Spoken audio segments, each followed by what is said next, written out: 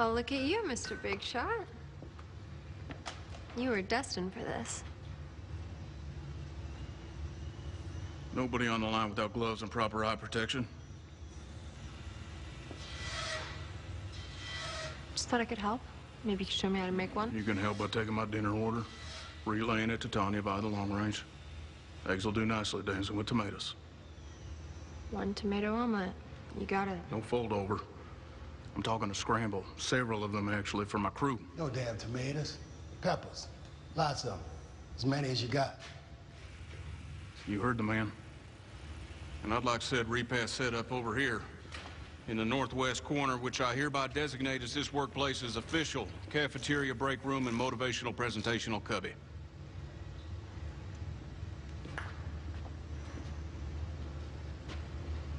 And my brow will soon be in need of wiping. Ha-ha! Looky what I found. And he told me a very interesting story about how he made his way out of our lovely home.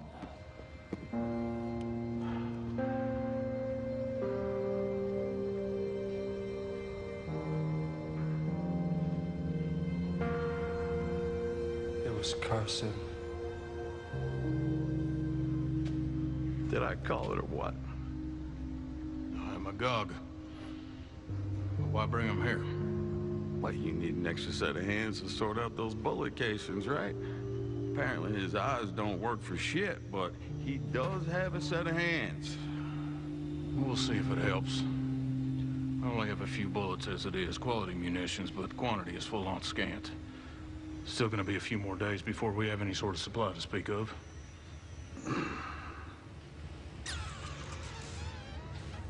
See, Eugene, that simply doesn't work for me. I think a more biblical approach for maximum fright may be in order.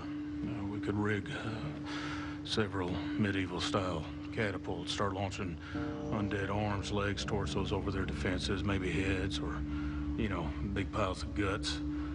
You know, pure psychops. I mean, that's some really traumatic theatrics there.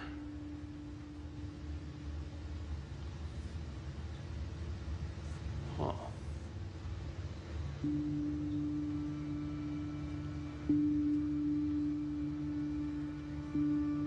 Thank you. I do believe a rose just sprang out of that pile of shit.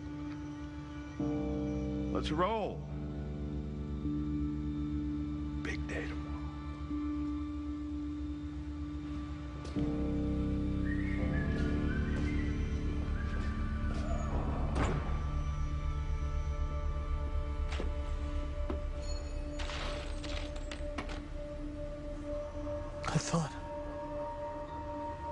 I thought I found it.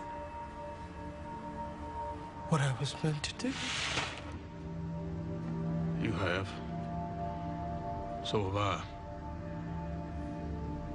Get sorting.